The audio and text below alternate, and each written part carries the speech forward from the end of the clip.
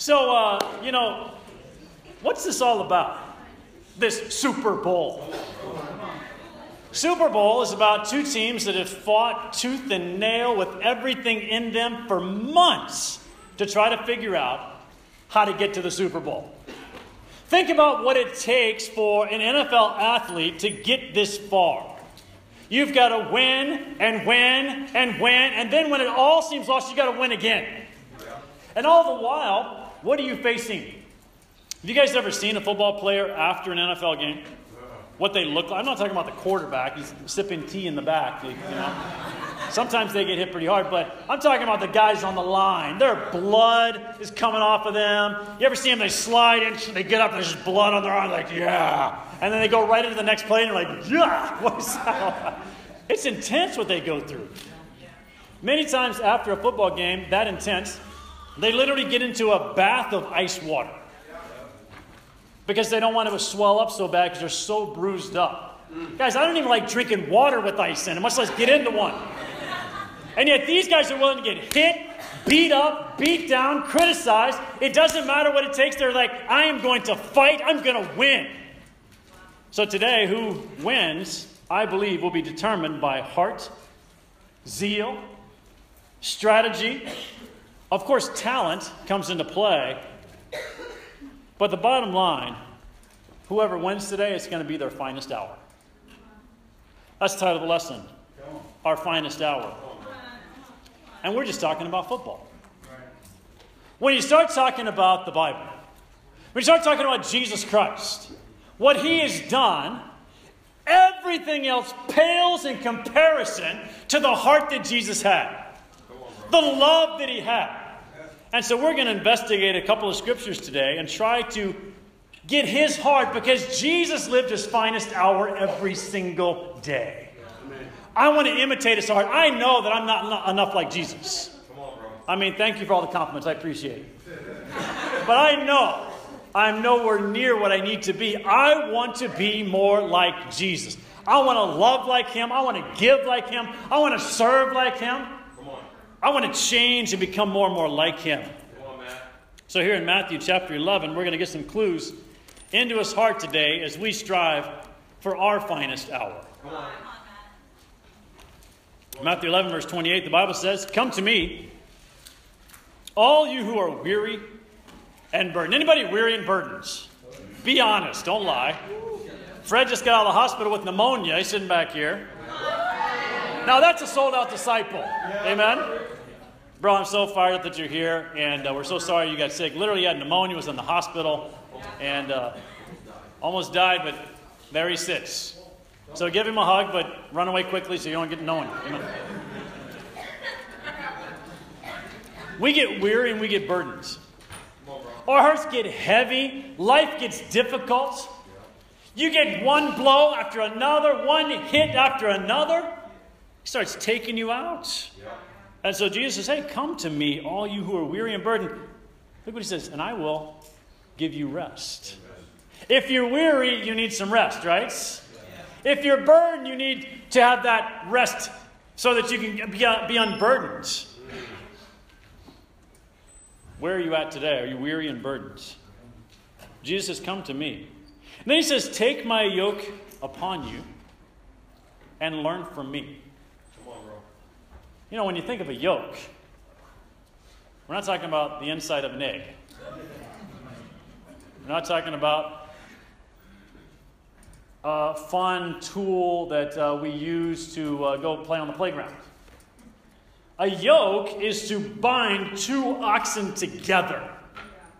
And oxen were made for one thing: hard work. That's what they do. And so you bind one oxen to another and you put them in a yoke and they go the same direction. And so you go, wait a minute, what do you mean that this yoke... I don't want a yoke. Do you want a yoke? Yoke means work. Yoke means I got to go the direction someone else is going that I might not want to go.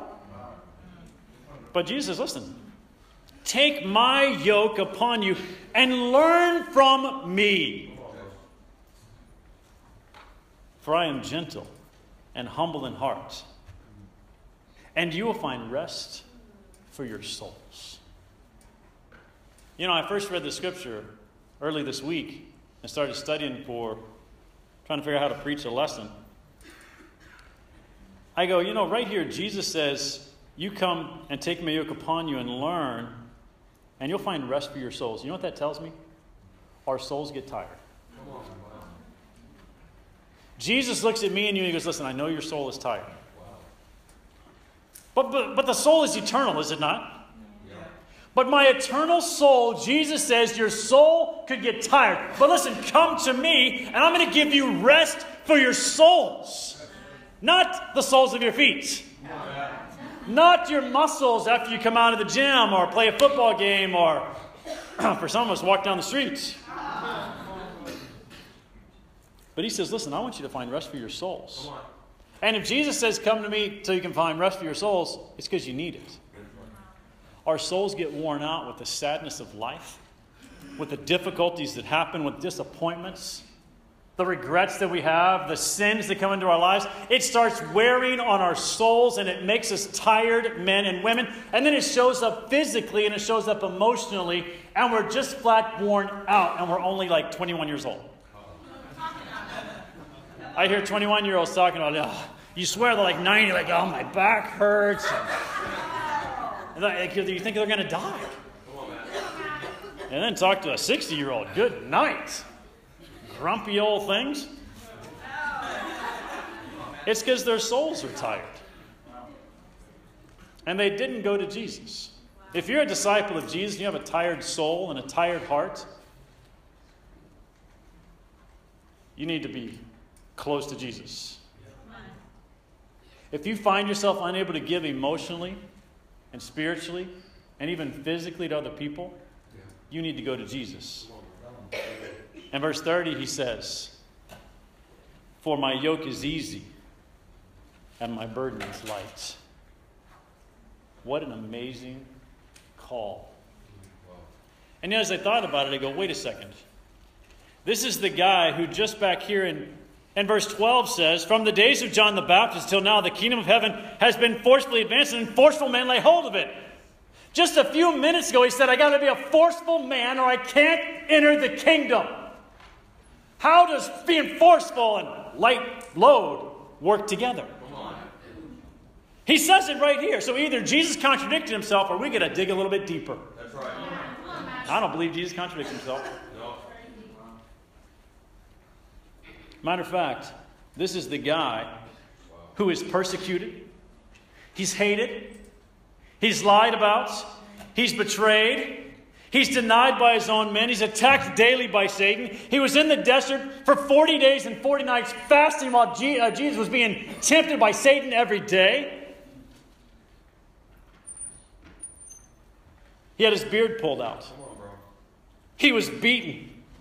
He was flogged almost to death. And then they said, carry your cross. And he carried his cross 650 yards till they threw him on the ground. That's 6.5 football fields.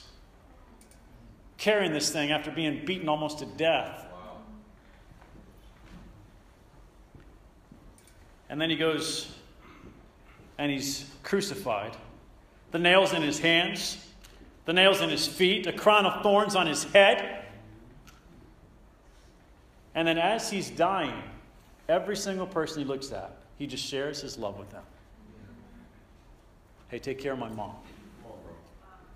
What? What a tremendous heart. Wow. And yet Jesus says, hey, come find rest with me. My yoke is easy and my burden is light.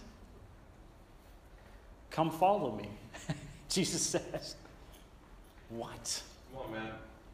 And I think it's easy for us to get stuck thinking, how in the world can Jesus say his yoke is easy and his burden is light? You don't understand what I have to do every day as a disciple of Jesus. You don't understand how hard it is.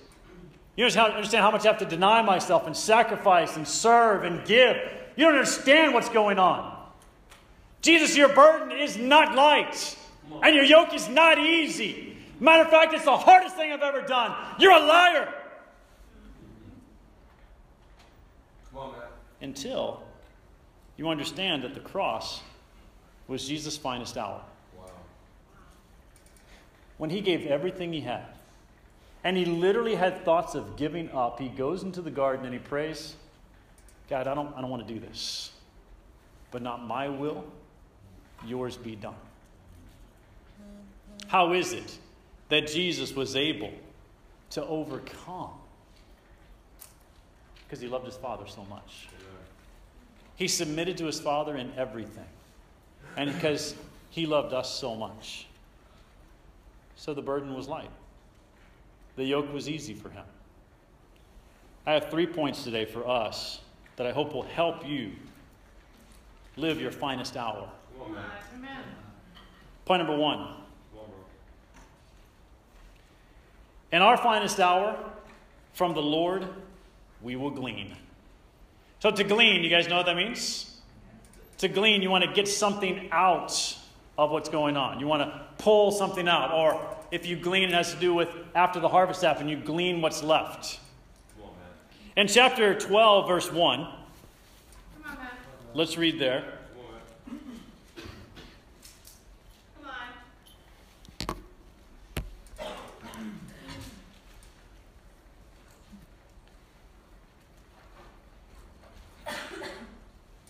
It says, at that time, Jesus went through the grain fields on the Sabbath.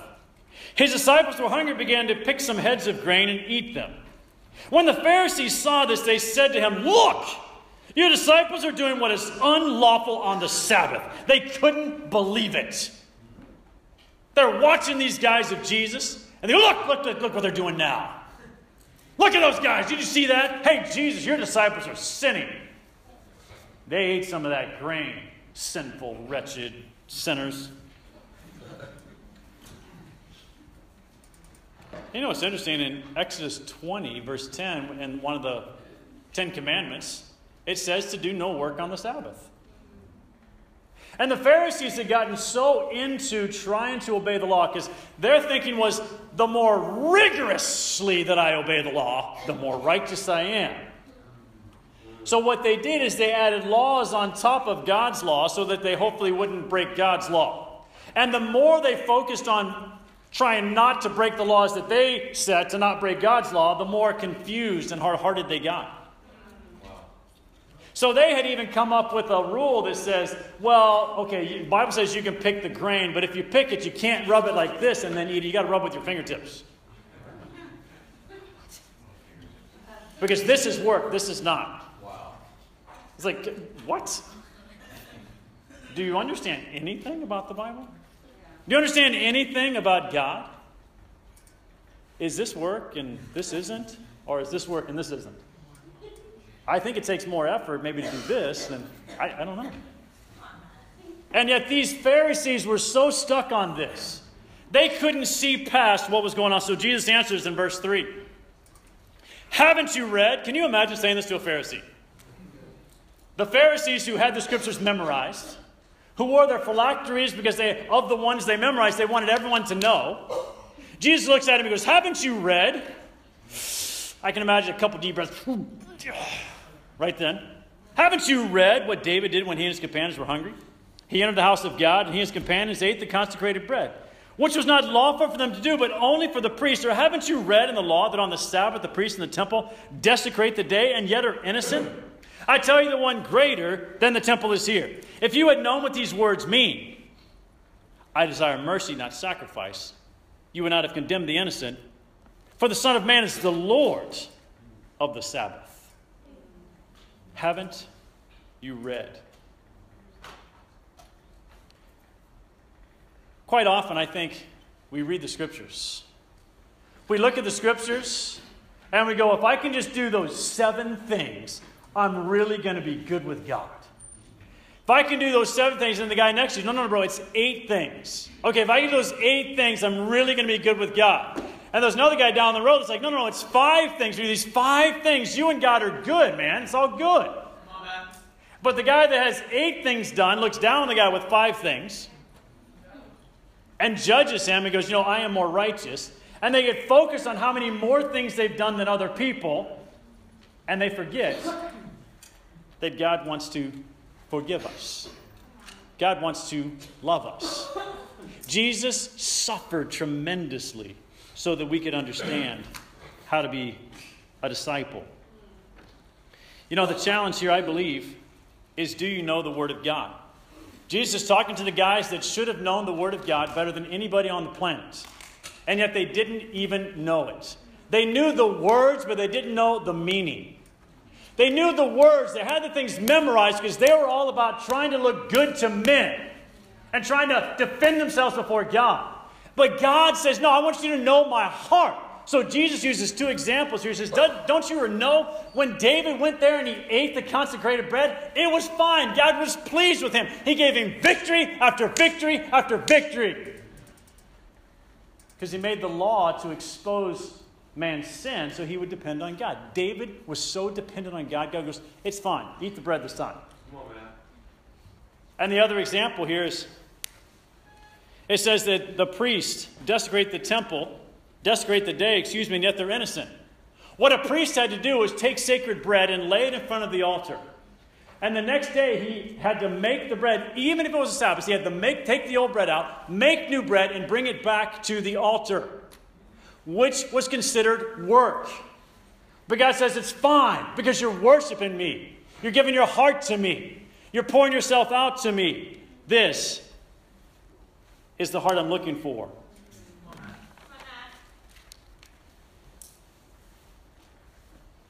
You know, I was talking to a friend of mine the other day, and he says that there's so many men that say they can't memorize the Bible. And yet they know every score, every player, the stats for every team.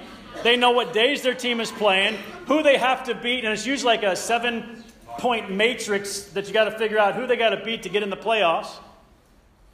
They know all of that, but they say they can't memorize the Scripture.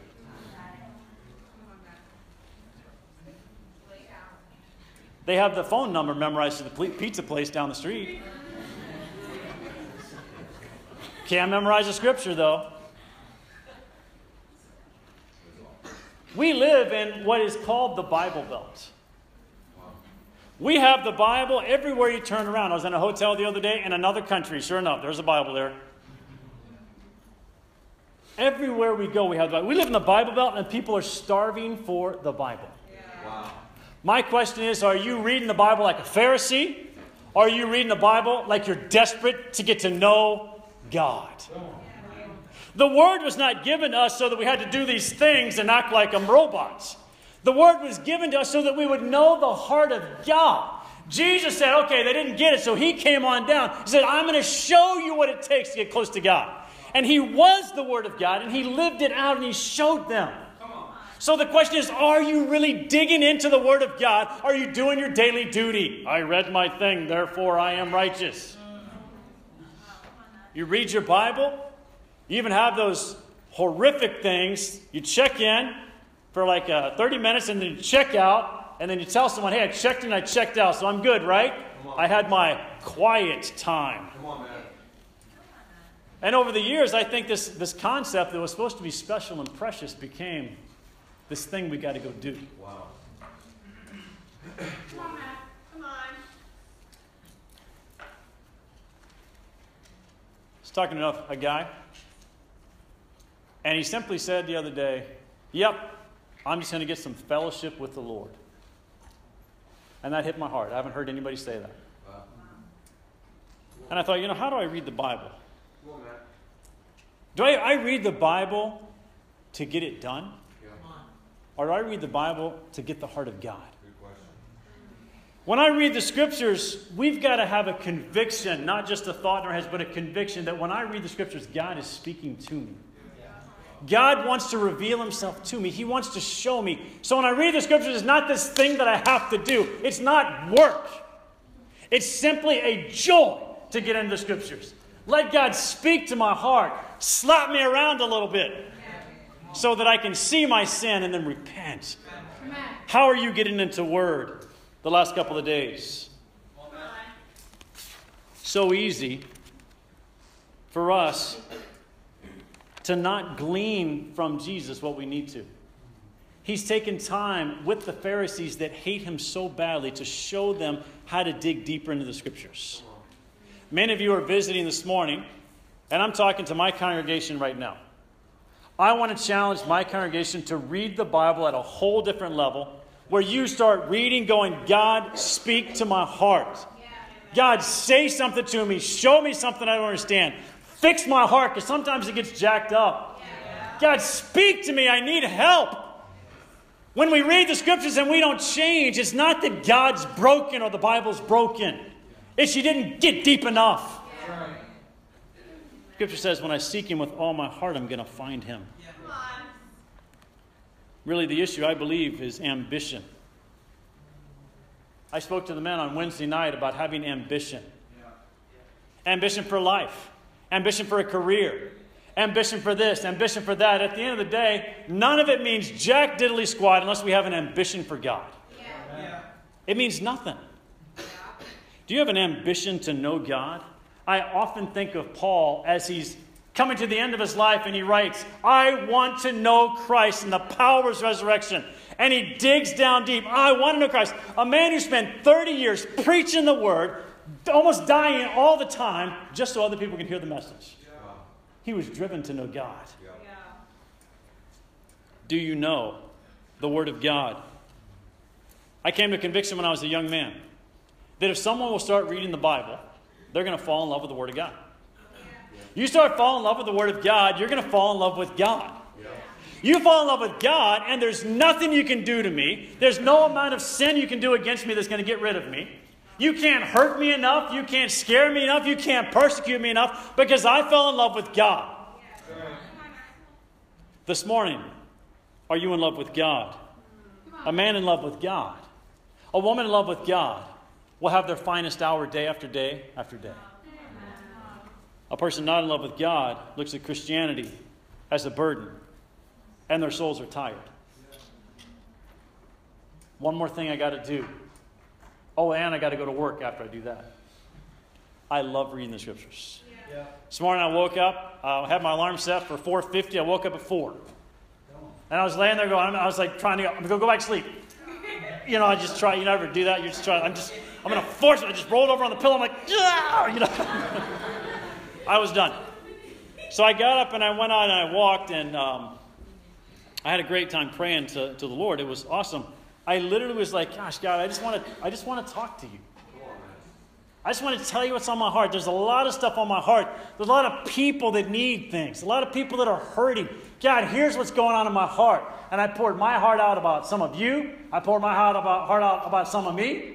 Poured my heart out about a lot of things going on. And you know what? It was awesome. As I got back to the house, I was so happy. And then my wife had set up the espresso machine. Oh, man. Get my espresso. And I was like, I need to pray a little more. And I sat on my little prayer chair in the middle of my living room. I was looking out my window, and I just felt like God wanted to speak to my heart.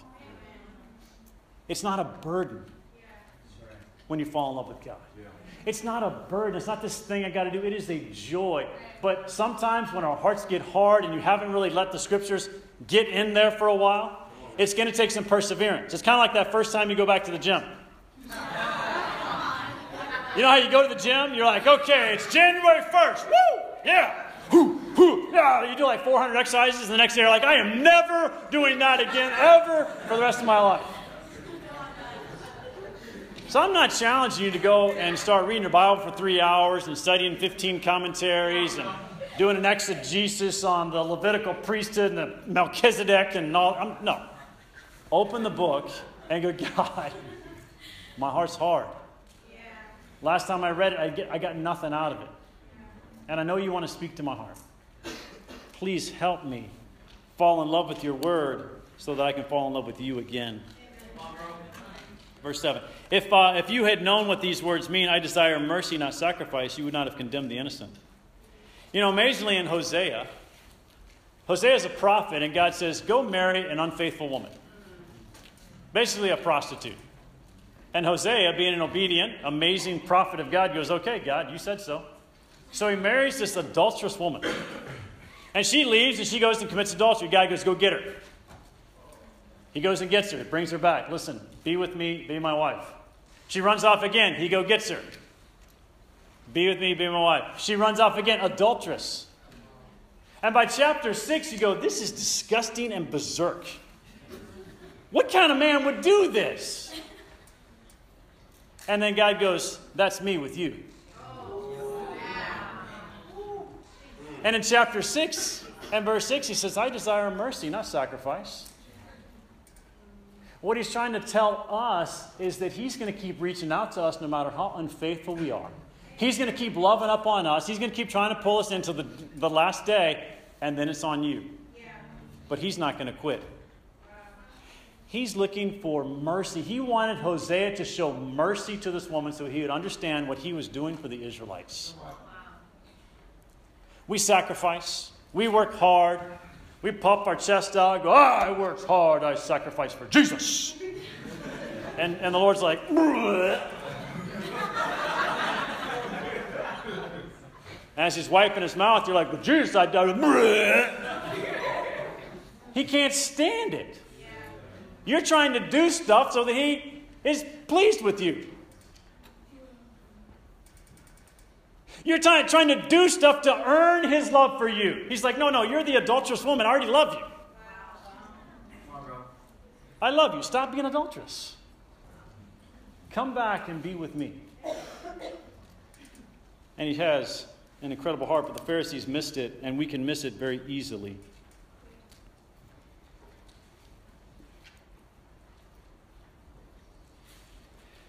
Have you had the heart this year, it's only the 5th of February, to really repent of your sin?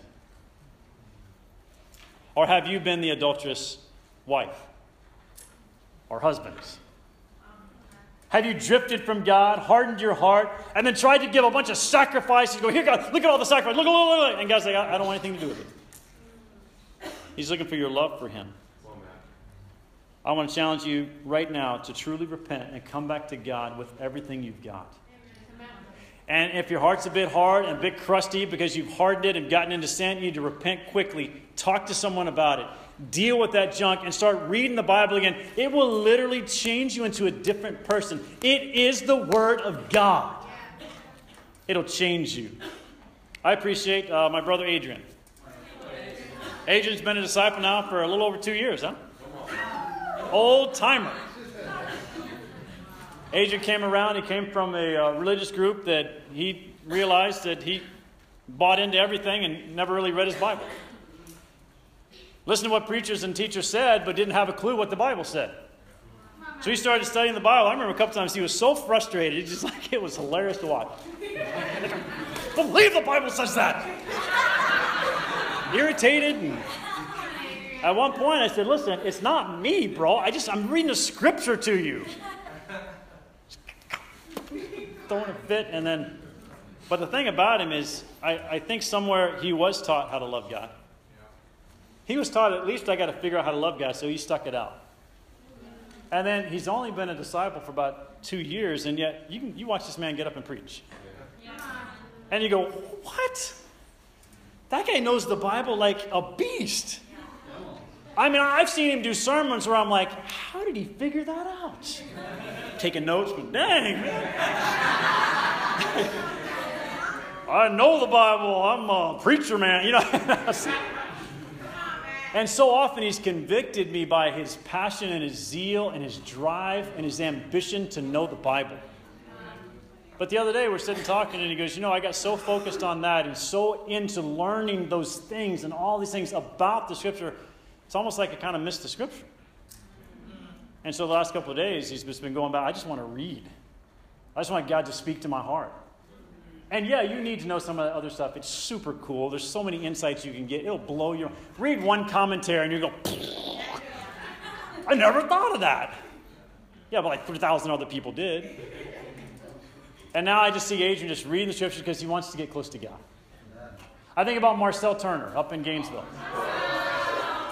Marcel is a hero to the church here, a hero to the church in Gainesville. He's just a phenomenal man of God. He's one of the most emotional men I've ever met in my life. You guys think I'm emotional.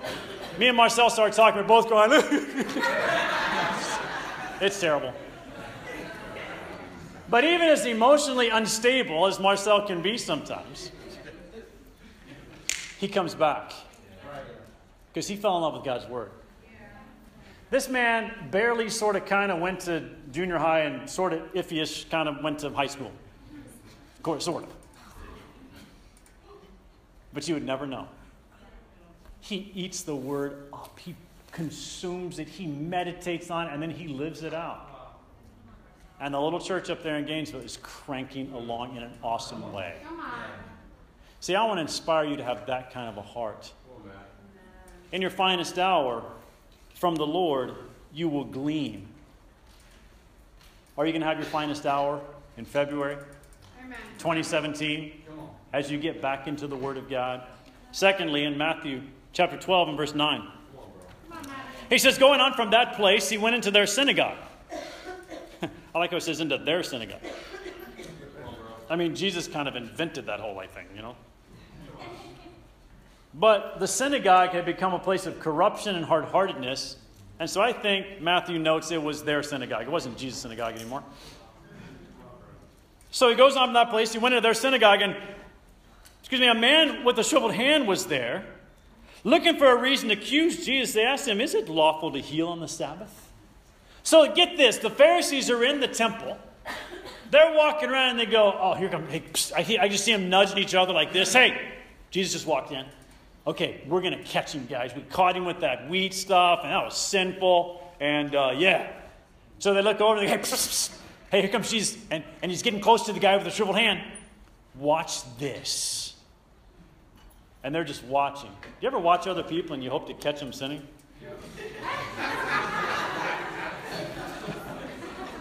Who said yeah?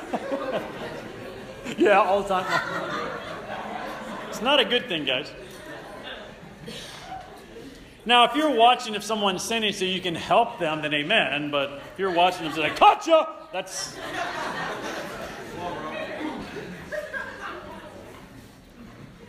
So they go up to Jesus and say, is it lawful to heal on the Sabbath? They know what he's thinking. Jesus loves people. Jesus wants to be close to people. Jesus wants to take care of people. And they see the guy with the shriveled hand. I can even imagine they might have bumped him closer to the guy. Jesus kind of goes, yeah, okay. I bet they tried anything they could. Is it okay to heal on the Sabbath? He said to them, if any of you had a sheep and it falls into a pit on the Sabbath, will you take hold of it and lift it out? What's the answer? Yeah. Of course. That's money in the bank. Cash dollars went in that pit. I'm going to get it out.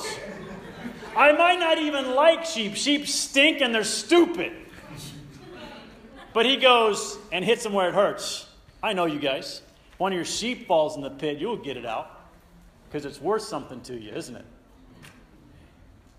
Even if you don't care about the sheep, you're not a stupid sheep, you're going to go get it out. And he asked them, will you take hold of it on the Sabbath and lift it out? Of course they would. Which many would say, they weren't, therefore they must be condemned. That's not what the law was made for. In verse 12, he just simply says, how much more valuable is a man than a sheep? If you guys love your sheep, or at least you love the money the sheep is going to get you so much that you'll get them out of a pit, why don't you help men on the Sabbath? This is no longer my synagogue. You've ruined it. You've destroyed what I came to build. Oh, but you'll go get your sheep, but you don't care a thing about a man. Therefore, it is lawful to do good on the Sabbath. And he teaches them a valuable lesson. Point number 2. In our finest hour, we'll die to make others clean. Then he said to the man, stretch out your hands. So he stretched it out, and it was completely restored, just as sound as the others. Guys, if you saw that, just somebody help me out. What would you say? Wow. What else? What would you be thinking? Jesus just healed this guy. His hand's been shriveled up. He can't use his hand. What would you say? It's a miracle. It's a miracle. This is crazy. How do you think Jesus feels about this man? He loves the guy. This is awesome. God is great. But what do the Pharisees say? The Pharisees went out and plotted how they might kill Jesus. Are you pouring your life out to save other people? Come on, Matt. Jesus joyfully, stood up to persecution to heal this man and make him clean. Jesus joyfully put up with their hard hearts, and he tried to teach them a lesson, even the guys who hated them. He goes, I want to show them how much I love people. I'm going to show them, and he heals the man. And what they should have said was, Jesus, that was amazing. Please help me have the heart that you have for people. I care a lot about sheep and money, but I've missed something. Are you pouring out your heart for people? Are you pouring out your heart for sheep?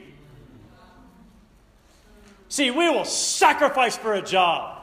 We'll let our bosses tell us what to do, when to do it. You'll miss fellowship. You'll get idealistic about a job. But when it comes to, hey, listen, why don't we go and help this brother who's really struggling? You know, I'm really busy. I got things to do. And maybe one of the sisters can do it.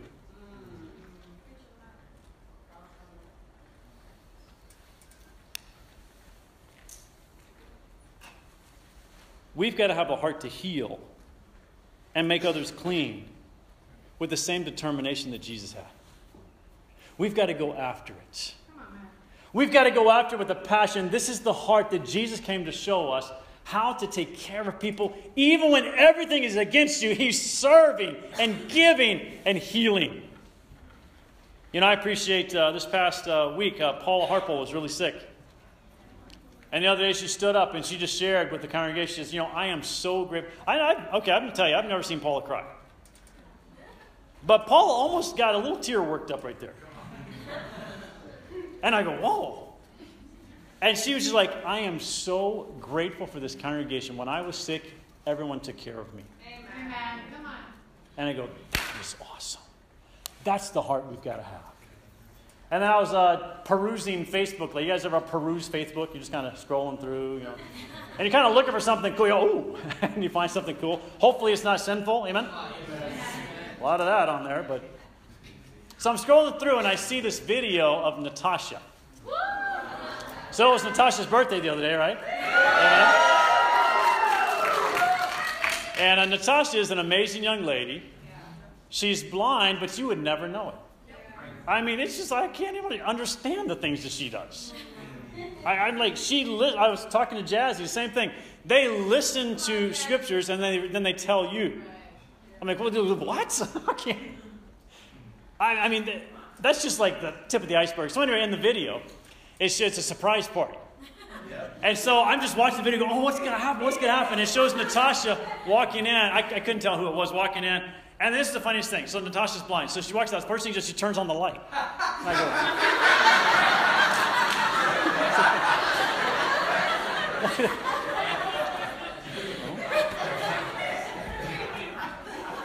I mean, Natasha, you can save a lot on energy bill. Just turn off the light.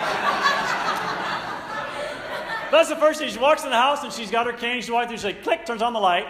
And then there's in front of her, I guess one of the balloons, some decorations that like bounced over. The balloon is in front of her on the floor. And I'm going, oh no, she's going to see it. Wait, she can't see it. So she's walking down the hall and she kicks the balloon and I go, oh, she's going to know. And all of a sudden you see people come out. They're, ah! She's got this big giant smile on her face. She's so fired up. And here's what's amazing. You know what our church did? There were decorations everywhere. For Natasha, who can't see.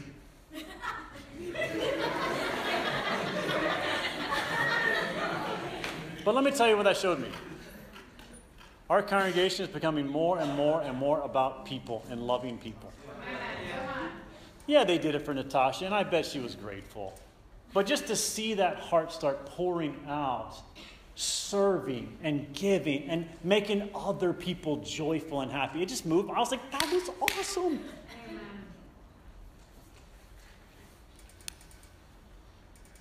You know, last year, I don't know the exact number, but our church gave somewhere between 10 to 12,000 of benevolence to meet the needs of our congregation. That's a huge percentage of what we give. That's far more than we give in benevolence.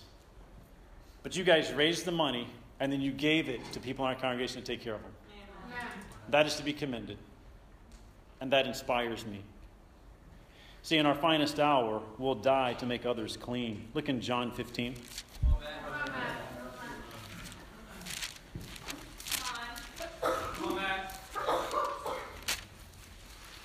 In John 15 verse 12,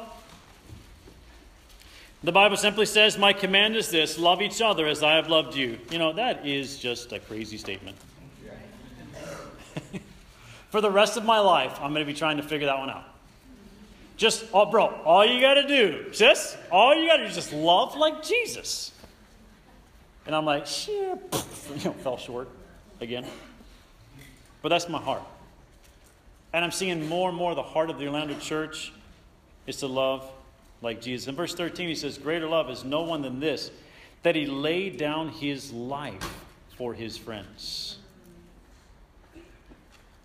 You know, Jesus was determined to heal and to serve and to give no matter what it cost him. Jesus, in the middle of opposition, was giving.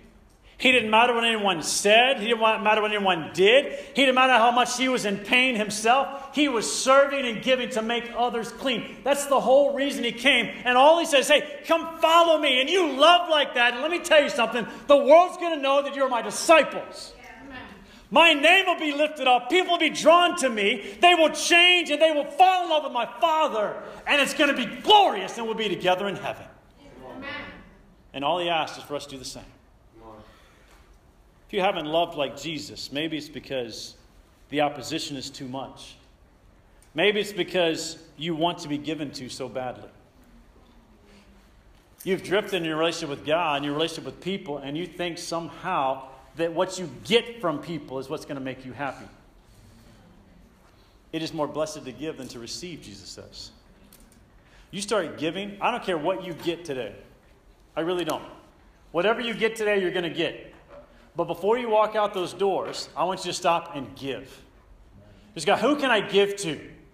See someone with one of those long faces? You hear that joke? A horse walked into a bar, and the bartender said, hey, why the long face?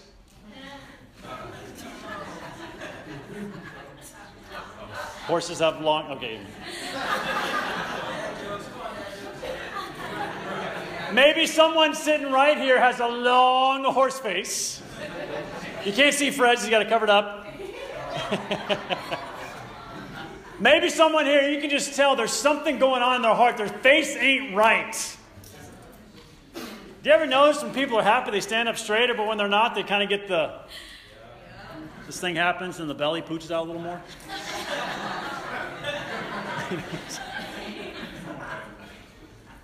Okay, this is the big one. This is the big one. You ready? On the last song we're going to sing in a minute, look around. And tell me if they're smiling or singing. And if they're not, you go, hey, I know what I got to do today. Bro, I saw you weren't singing. Are you okay? Oh, I didn't know the song. Okay, well, here's the songbook.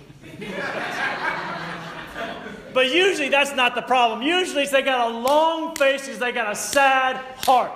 They've got a broken heart. They drifted from God. They're hurting inside. They need some help. They need someone to care about them more than a stupid sheep. And they need someone to care about them more than they care about themselves. In 1961, a great man, John F. Kennedy, gave his inaugural address. I'm going to read it to you, and I just want you to listen. I want to ask you if this pricks your heart just a little bit. He says, we observe today not a victory of party, but a celebration of freedom, symbolizing an end as well as a beginning, signifying renewal as well as change. For I have sworn before you an almighty God, the same solemn oath our forebears prescribed nearly a century and 3/4 ago. This world is very different now. Remember, this is 61, before most of you were born. I wasn't even born yet. 5 years later. He says the world is very different now, for man holds in his mortal hands the power to abolish all forms of human poverty and all forms of human life. At the same time, we can destroy life, we can destroy poverty. And yet the same revolutionary beliefs for which our forebears fought are still at issue around the globe. The belief that the rights of man come not from the generosity of the state, but from the hand of God. We dare not forget today that we are the heirs of that first revolution. Let the word go forth from this place, this time and place, to friend and foe alike, that the torch has been passed to a new generation of Americans born in this century, tempered by war, disciplined by hard and bitter peace. Proud of our ancient heritage and unwilling to witness or permit the slow undoing of those human rights to which this nation has always been committed, and to which we are committed today at home and around the world. Let every nation know, whether it wishes us well or ill, that we shall pay any price, bear any burden, meet any hardship, support any friend, oppose any foe, in order to assure the survival and the success of liberty. This much we pledge and more. To those old allies whose cultural and spiritual origins we share, we pledge the loyalty of faithful friends. United, there is little we cannot do in a host of cooperative ventures. Divided, there is little we can do, for we do not meet a powerful challenge at odds that split asunder. All this will not be finished in the first 100 days, nor will be finished in the first 1,000 days, nor in the life of this administration, nor even perhaps in our lifetime on this planet. But let us begin. In your hands, my fellow citizens, more than in mine, will rest the final success or failure of our course.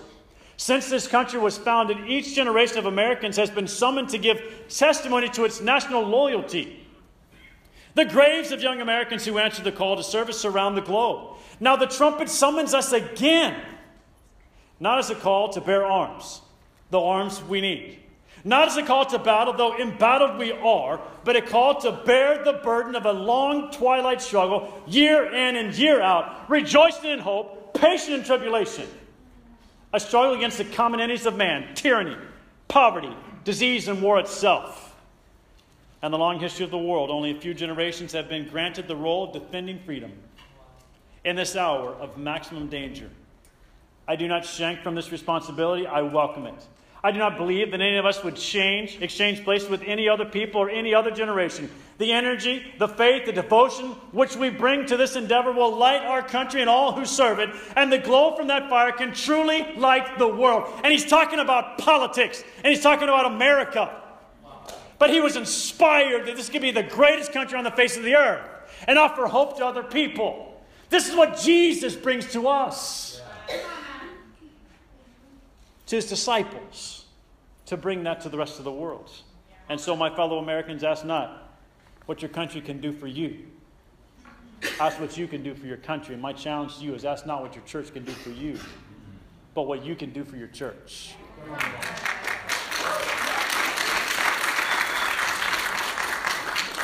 And he finishes by simply saying, my fellow citizens of the world, ask not what America will do for you, but what together we can do for the freedom of man. This man had no understanding of how profound I think this really was. And spiritual. Maybe he had some. Finally, whether you are citizens of America or citizens of the world, ask of us the same high standards of strength and sacrifice which we ask of you. With a good conscience, our only sure reward. With history, the final judge of our deeds, let us go forth to lead the land we love, asking his blessing and his help, but knowing that here on earth, God's work must truly be our own. You know, today, are you a light to those around you? Do you love as deeply as Jesus did? Do you pour yourself out, give in yourself? Do you have a heart that in your finest hour you will die to make others clean? No matter the cost. As disciples of Jesus, the quest that we're on is to get to every nation in our generation. Right. To preach the word every single place we can possibly get to. But it all starts right here in Orlando. Come on, man. If we have the conviction that someday I'm going to do it in another city, like maybe some of you are going on the Miami mission team with me and my wife. If you're not doing it here, you won't do it there.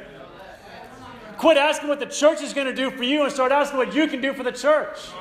The people that say, I see the problems in the church are many and many and many more. But the people that are solving the problems of the church, those are the ones that are going to change people's lives. That's the man that I seek to be. I don't want to be a guy that points out the problems. Anybody can do that. You got to understand, disciple, Christian, follower of God, that you are the answer and you can change it right on around. God came to set us free, not to be captives. He came to set us free so that then we can set other people free. And let's close out in verse 15 of Matthew chapter 12. Come on, bro. Good job, bro.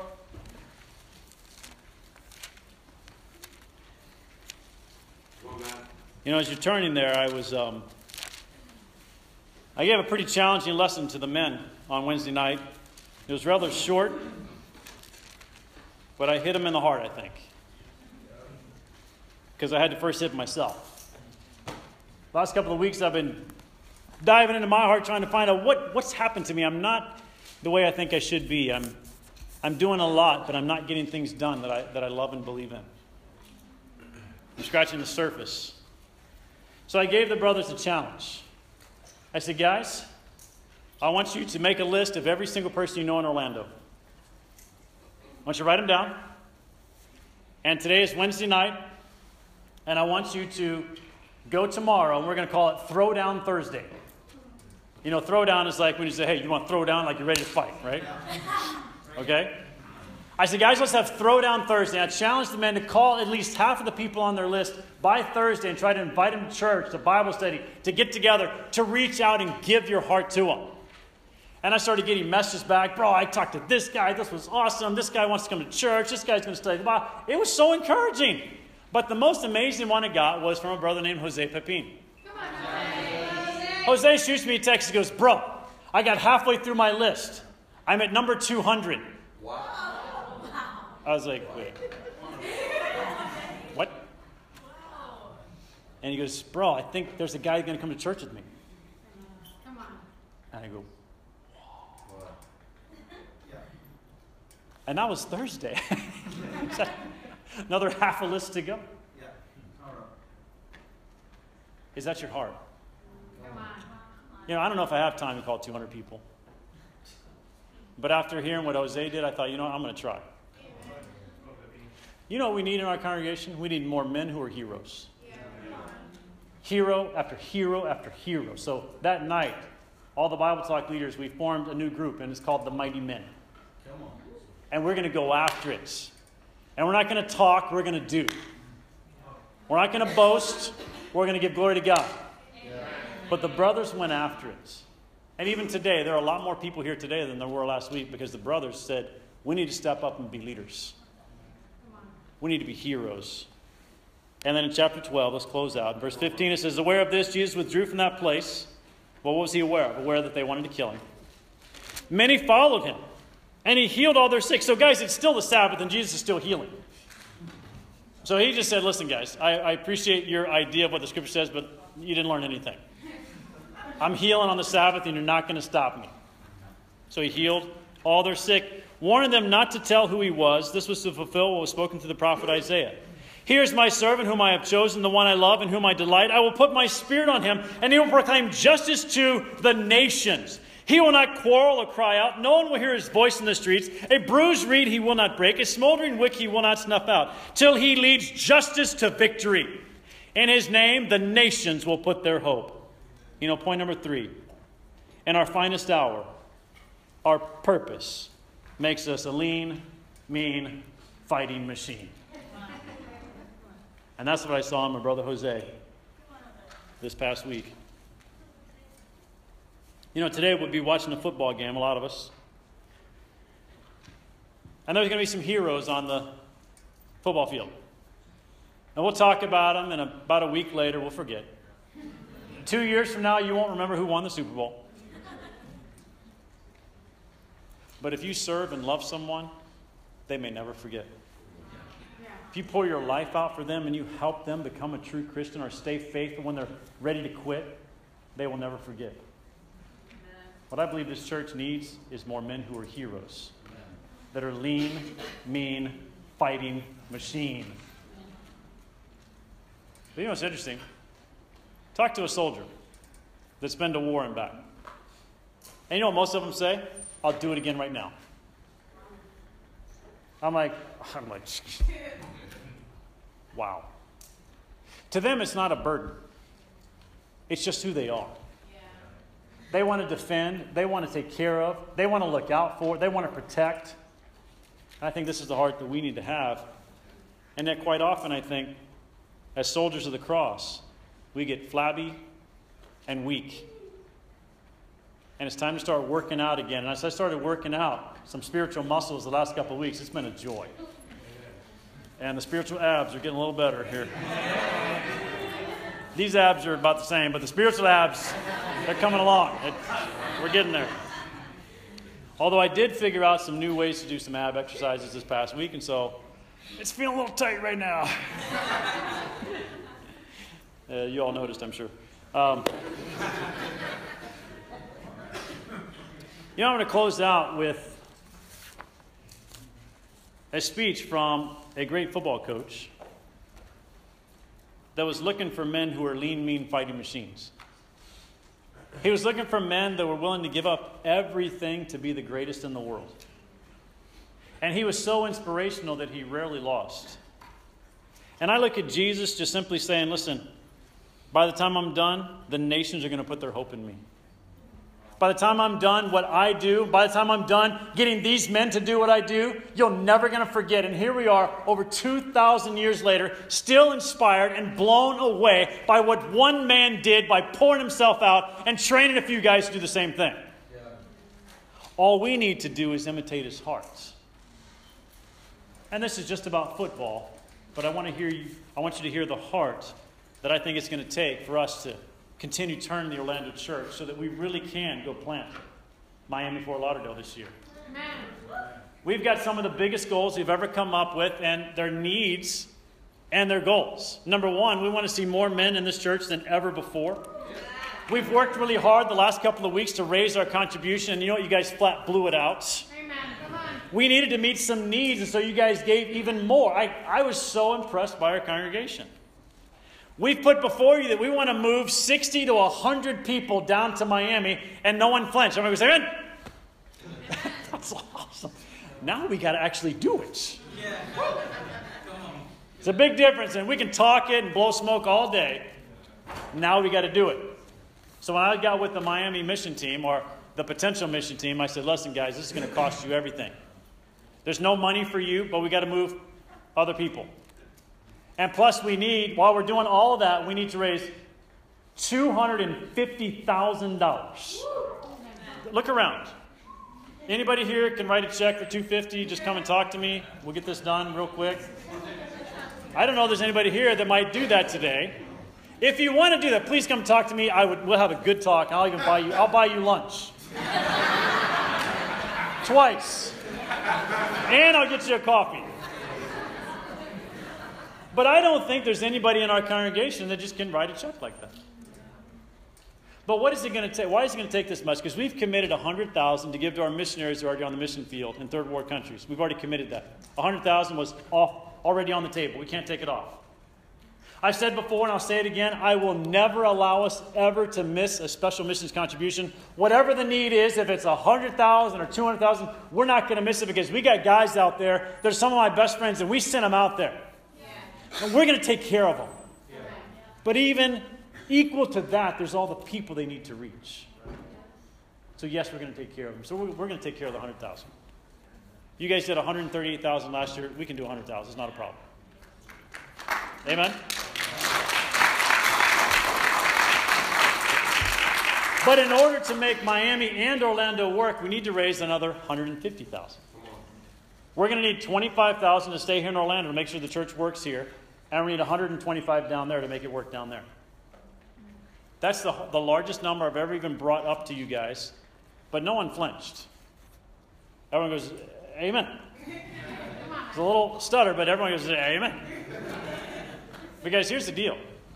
We're going to do it. We're going to figure it out. We're going to raise the money. And we're going to give God the glory. And we're not going to take it for ourselves. Period. It's what we need to do. And that's the heart I want to challenge you to have. Winning is not a sometime thing, says Vince Lombardi. It's an all-the-time thing. You don't win once in a while. You don't do things right once in a while. You do them right all the time. Winning is a habit. Unfortunately, so is losing. There's no room for second place. There's only one place in my game, and that's first place. I finished second twice in my time in Green Bay, and I don't ever want to finish second again. This guy was driven, and we're just talking about football. We're not talking about people's souls. There's a second place bowl game, but it's a game for losers played by losers. He didn't mess around. That's why he won so much. And it is and always has been an American zeal to be first in anything we do, and to win, and to win, and to win. And let me tell you something. I don't know about you. When you finish a game, do you want to win or lose? I don't want to lose. Nobody wants to lose. And yet we settle for it so easily when it comes to things that we have a hard time getting our head around. I want to challenge you to really think differently as we finish this. He says every time a football player goes to play his trade, he's got to play from the ground up, from the soles of his feet right up to his head. Every inch of him has to play. Some guys play with their heads. That's okay. You got to be smart to be number one in any business, but more importantly, you've got to play with your heart, with every fiber of your body. If you're lucky enough to find a guy with a lot of head and a lot of heart, he's never going to come off the field seconds. Come on. See, that's what Jesus was saying. If you guys would learn from me, you learn that I'm going to give everything I got, and it's a joy. I love doing it. Yes, it's difficult. Yes, I went to the cross for you. Yes, I'm sacrificing for you, but I'm playing with every inch of what I've got. Running a football team is no different than running any other kind of organization, an army, a political party, or a business. The principles are the same. The object is to win, to beat the other guy. Maybe that sounds hard or cruel, but I don't think it is. It is the reality of life that men are competitive, and the most competitive games draw the most competitive men. That's why you're there, to compete. To know the rules and the objectives. When they get in the game, the object is to win fairly, squarely, by the rules, but to win. And in truth, I've never known a man worth his salt who in the long run, deep down in his heart, didn't appreciate the grind and the discipline. There is something in good men that really yearns for discipline and the harsh reality of head-to-head combat. I don't say these things because I believe in the brute nature of man, that men must be brutalized to be combative. I believe in God and I believe in human decency, but I firmly believe that any man's finest hour, the greatest fulfillment of all that he holds dear, is that moment when he has worked his heart out in a good cause and lies exhausted on the field of battle, victorious. See, today I just want to encourage you that if we follow this incredible man, Jesus, our finest hour and our purpose will make us a lean, mean fighting machine. You'll get stronger. You'll get better. You'll impact more people. You'll change more lives. And I believe that 2017 will, in fact, be our finest hour. Amen.